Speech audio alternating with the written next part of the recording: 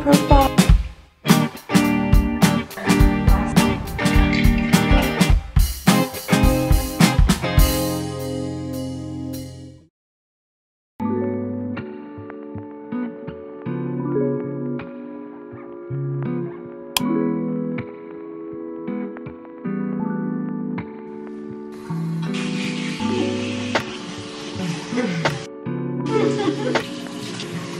Said what?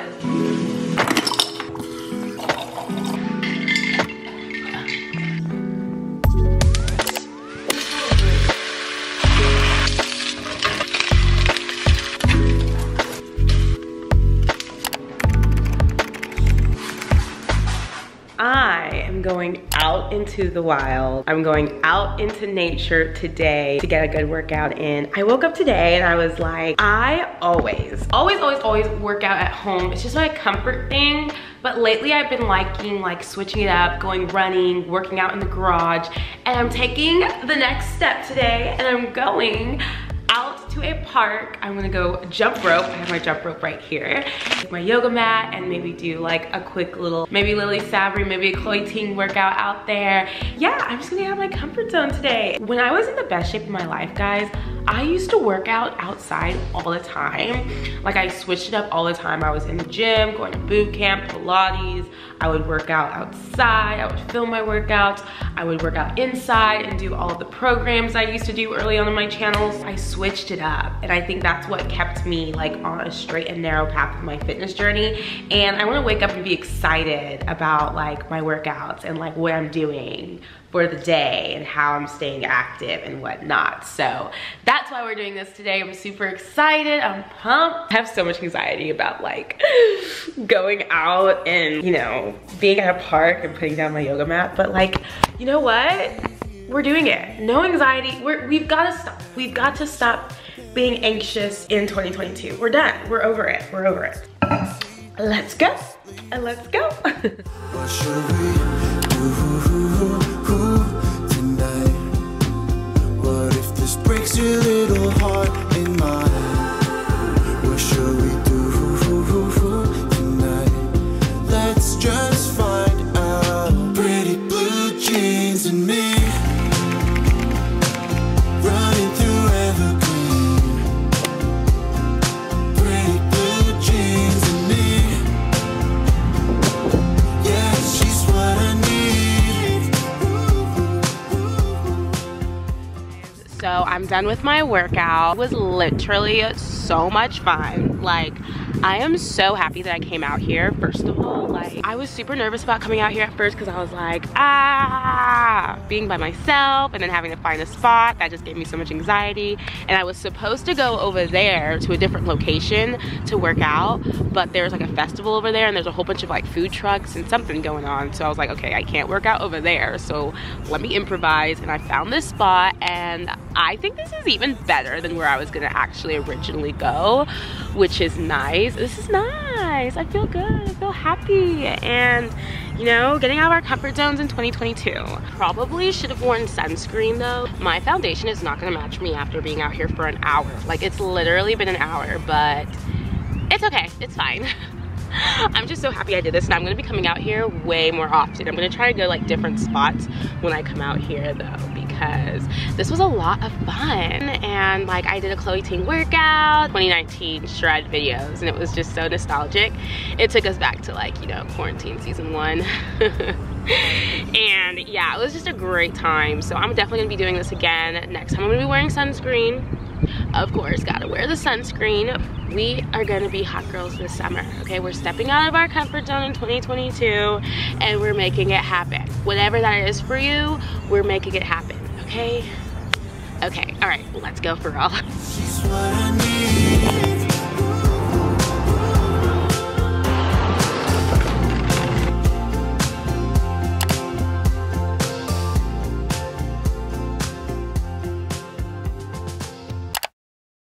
Back home now. Today was great, man. I feel so good. I was out for a minute. It's 3:40 now. I stopped at Target to mainly get some like cleaning supplies and some trash bags and stuff. There's a hair on my face that just will not give. Oh, there it goes. I'm gonna make myself a little snack. I think I'm gonna make myself some guacamole, which sounds super good. It was so hard for me not to stop and get something. Like, I wanted to stop at Chick-fil-A. As soon as I saw Chick-fil-A, I was like, and then I like saw Torchy's tacos and I was like, I want it all. But like, I just was like, discipline, stay disciplined. You got this, stay disciplined. And I ended up skipping out on everything. I didn't even grab a snack at Target. Like, who is he? It just made me think back to this comment. I forget who left this comment. I should have checked it before coming on here, but anyway, I'm gonna put the comment right here. One of you guys commented on one of my recent videos, just basically talking about how you've been on like the struggle bus when it comes to your weight loss journey, and like, I could not relate more to that comment, primarily because like, when you're on that struggle bus, it's so hard to get off of it. It is so hard. Like, when you're like wrapped up in the bad habits, not like the healthier habits. And I hate to say bad because it's not bad, but like when you're wrapped up into it, when you're having like cheat days multiple days a week, because like, guys, this was literally me a month ago. A month ago, I was like eating out. Me and Michael were eating Torchy's tacos 3 times a week. You couldn't tell us nothing. We were eating Chick-fil-A late at night. Like, we'd be like, we didn't eat all day, let's just go get Chick-fil-A at 9 p.m. like right before they closed. And we did a lot of that stuff. Over time, I was just like in this bloated state all the time. Did not think I was gonna be able to get out of that cycle, because like, when you're in it, guys, you're in it, right? Healthy life does not seem appealing to you when you're on that struggle bus. I just wanna say, like, if you are on that struggle bus, I know it's hard, but like, you can do it. For me personally, it did take my wedding for me to like get into like workout mode and health mode and lose all this weight so far. But it took me that weekend that Michael went to Vegas. So it took me about 5 days to break those habits. And once I like stayed like really disciplined in those 5 days, all the cravings started leaving, and we're here. All you have to do is start, guys, and stay disciplined, and it turns into a habit so fast. I promise you. It just turns into your everyday life. I just want to say that real quick before I made this guacamole, because I understand the struggle bus. I've been on the struggle bus. If you're on the struggle bus, let's get off of the struggle bus together. I got you. I'm here for you, okay? So yeah, let's make this guacamole. Yay! Since that day out in the world, and I don't know if this is love, but maybe this could be the start. Wondering if you'll feel the same. Wondering if my heart's okay. I don't know if this is love or just a phase. This is the best guacamole I have made to date, okay? This slaps, okay? I don't know what I just did. I don't know if I'm ever gonna be able to do this again, but let me tell you exactly how I did it, okay?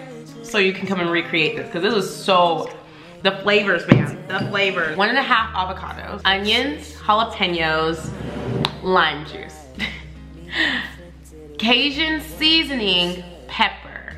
Don't skip out on the Cajun seasoning, don't skip out on the lime juice. It just brings it all together. Don't skip out on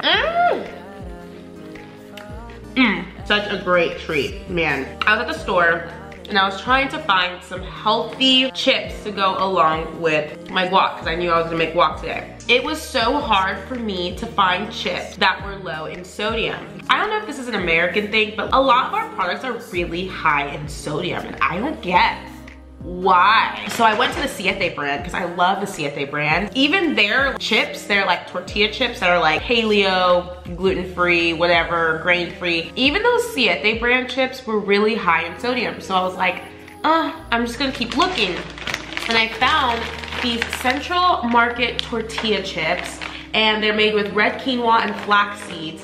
And the sodium content is only 40 milligrams.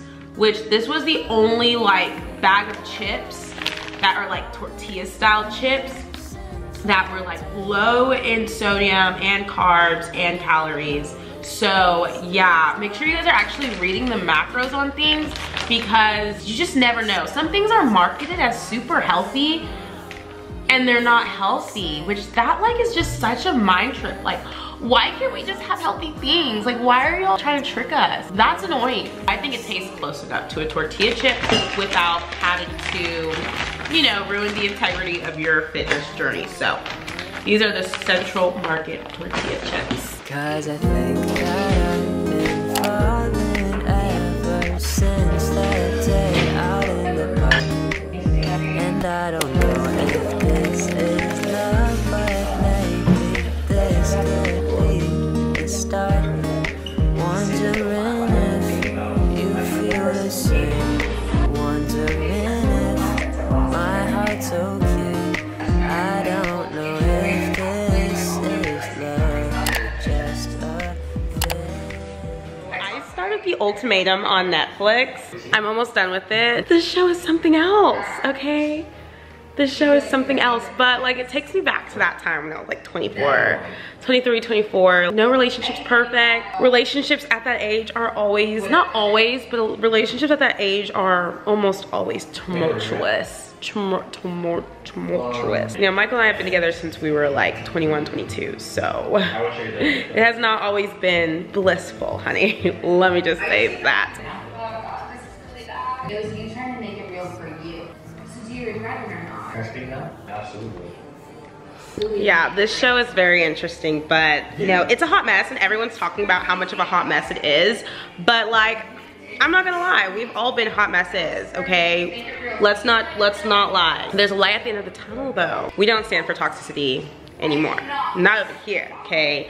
We've learned how to communicate, we've learned how to share our emotions, we've learned how to connect, and yeah, that takes time. But obviously when you're younger, you gotta go through those growing pains. But yeah, let me know if y'all watch The Ultimatum, because it's a hot mess. But I can't stop watching and I'm almost done with it. Yeah, I can't wait to see how everything ends up. I actually really like Shanique and Zay. Am I toxic for that? They're cute together, but anyway, I'm going to stay in my non-toxic lane, okay?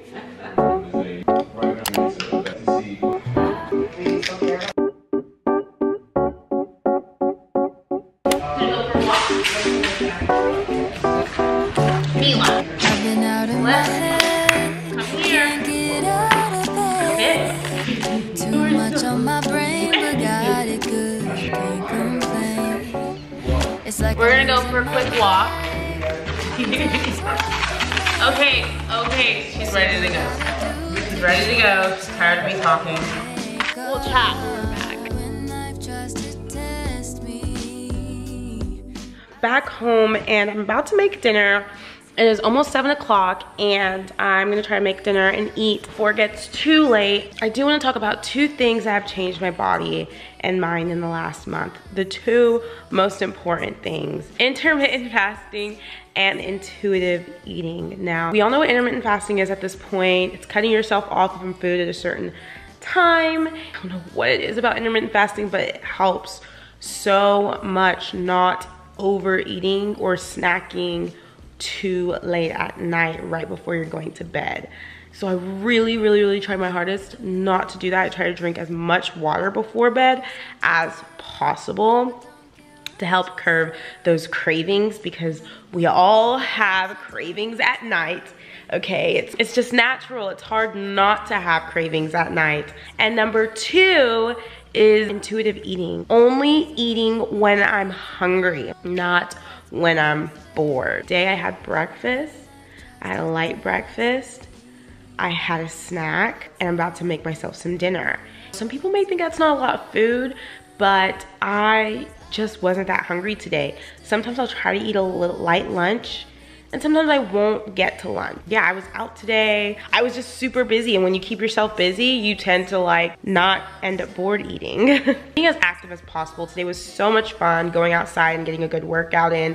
I was just looking at those clips and I realized that all of the like actual like workout portion that I filmed was all out of focus, all blurry, but I was in my own zone. Like I'm not even mad about it because I was just out there having a good time. I took Mila on a walk just now. I think it's so important to get that girl out and walking and get her steps in. She looks a lot more healthier these days. The vet told us we needed to like decrease the amount of food that we give her a little bit more exercise, so we've been doing that, and I've just seen a big change in her. She used to limp a lot and now she's not limping anymore. Thank God. I was so nervous, and she was limping on her back leg because she was just overweight. Which is so sad, but now she's not limping anymore. She's definitely slimmed down a lot, and I'm very proud of us for like putting our dog's health first. She's on a health journey too.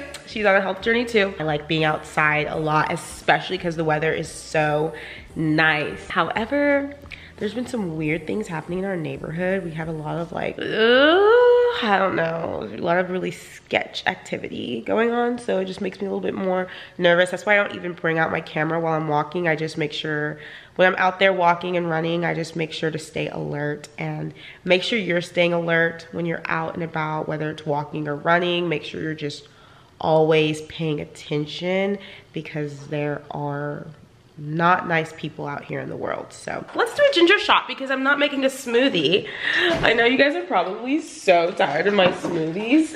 I just love making them. I love smoothies. They make me so happy. But instead of a smoothie, we're gonna do a Vive Organic Immunity Boost shot. This is a ginger and turmeric shot. Ooh. I love that for me. Turmeric, ginger, black pepper, echinacea root flower. It's a good little wellness shot, so let's take one together. Cheers, cheers, cheers.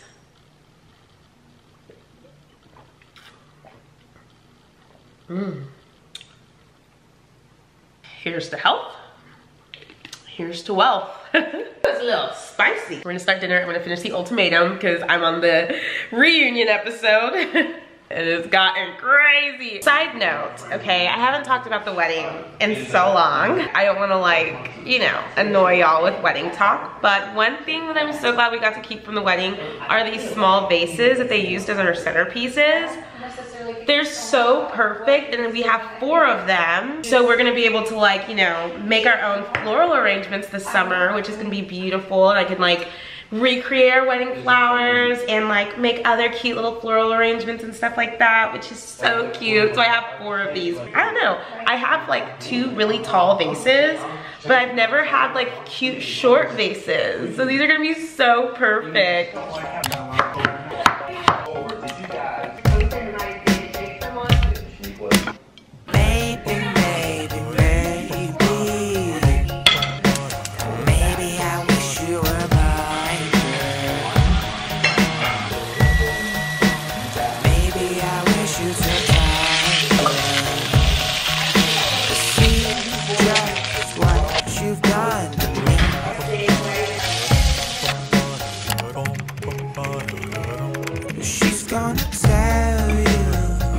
Bone apple tea. Exactly what you are. Bone apple tea.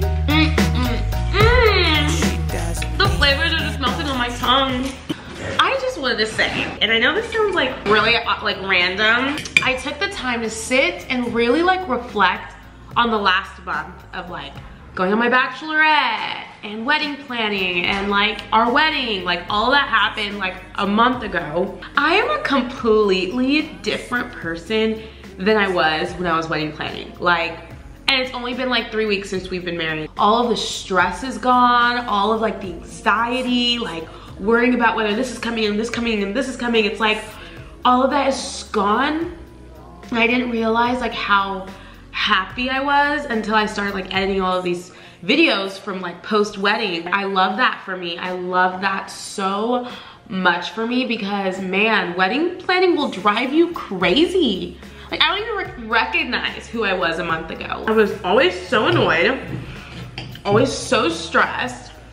I was letting little stupid things stress me out that like literally like aren't even stressing me out, like aren't even a bother anymore to me. Like I am just so happy that it's over. Like I'm so happy to be married. Finally be able to call Michael my husband, my hubby. He's like the best hubby ever. I mean, I know it's only been 3 weeks, but he's amazing. We've just been enjoying wedding life. We've just been enjoying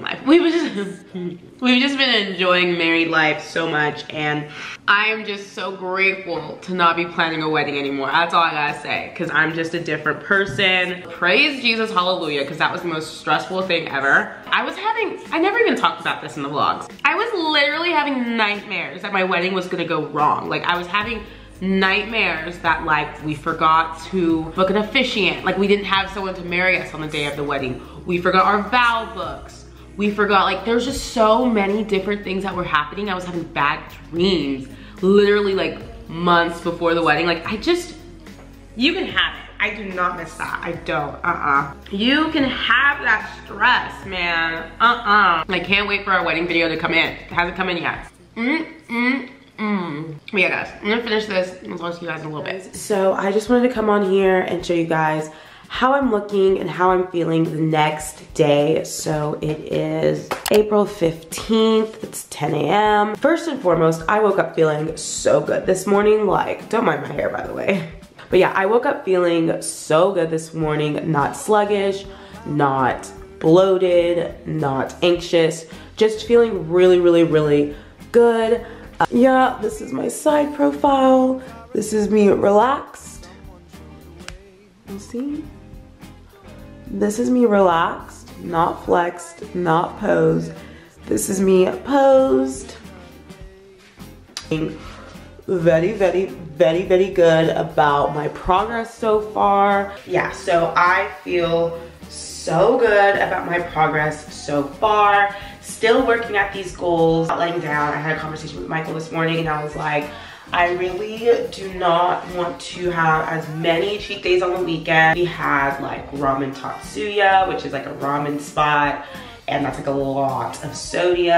And like, what else did we eat this weekend? Oh, we went to the store and bought a whole bunch of candy one day. It was just like, you know, movie theater candy. But I told him, if we're gonna have a cheat day this weekend, I want it to be literally one day. I don't want it to be like Sunday and Tuesday and Thursday, you know? Like, I really want to like really stay strict on my goals this week, because I'm loving my progress so far. But I find that every single time, and I mean every single time I take a couple steps forward, I'm always taking a couple steps back, and then it's like forward and back and then forward and back, and I could be further along if I wasn't, you know, having multiple cheat days in a week. So it's all about being disciplined and setting goals for yourself and actually sticking to those goals that you set, because you can reach these goals, but you just have to just be disciplined. I mean, I'm at this point where if Michael wants to go have a drink, I don't feel jealous, and I don't feel like I have to get a drink because he's drinking.